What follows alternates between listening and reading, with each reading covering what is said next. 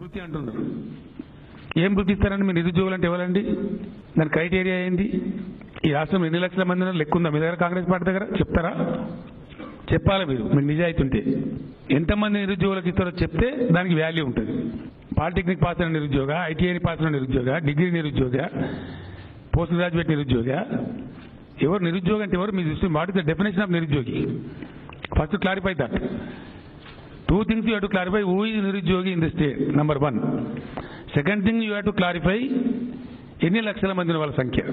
How many? Yes, how many? What is the number? What is the financial bearing? దానికి ఖర్చు ఎంత? మీరు ఎక్కడి నుంచి ప్రొవైడ్ చేస్తారు చెప్పాలి. ఎన్నికలలో ఆపద మొక్కులు మొక్కినట్టు ఎడాపెడా చెప్తామంటే జరిగే పని కాదు. అది చెప్పకూడదు. బాధ్యత గల వాళ్ళు చెప్పకూడదు. నిరుద్యోగ భృతి, ఈ నిరుద్యోగులు ఎవరు? అసలు వీళ్ళు ఎంతమంది ఉన్నారు? ఎవరు నిరుద్యోగులు అనాలి? అదో పెద్ద గొప్ప సమస్య.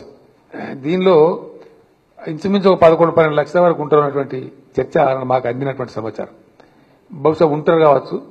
అయితే మేము దానికి ఫిగర్ రిస్ట్రిక్ట్ చేయదలుచుకోలేదు. ఇప్పుడు ఒక 2-3 రాష్ట్రాల్లో అమలవుతా ఉంది. దాని గైడ్ లైన్స్ క్షుణ్ణంగా పరిశీలించి తప్పకుండా మేము లిమిట్ పెడతలేము. 11 లక్షలు కానీ 12 లక్షలు కానీ 13 లక్షలు ఎంతమంది వచ్చినా 100% నిరుద్యోగులందరికీ కూడా ఈ భృతి అందిస్తాం. అది 3,016 రూపాయలు అందించాలని చెప్పి కూడా డెసిషన్ తీసుకున్నాం. ఆ ప్రకారంగా అన్ఎంప్లాయ్మెంట్ అలవెన్స్ ఆల్సో డెఫినెట్ గా ఇస్తాం. దానికి లిమిట్ పెడతలేము. I'm very clear. 10 లక్షలు, 12 లక్షలు, 15 లక్షలు అనకుండా ఆ నిబంధనలకు లోబడి రాష్ట్రంలో ఎంతమంది ఉంటే అంతమంది పిల్లలు మన వాళ్ళే కాబట్టి దానికి ఇబ్బంది లేదు.